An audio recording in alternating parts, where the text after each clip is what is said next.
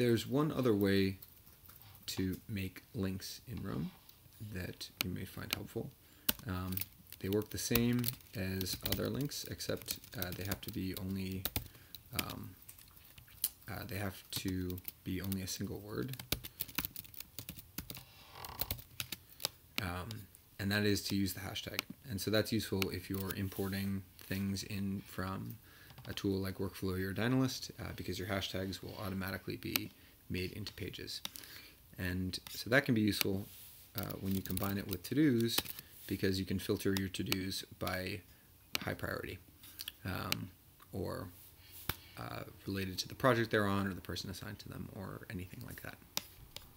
You can also do the same thing with regular links.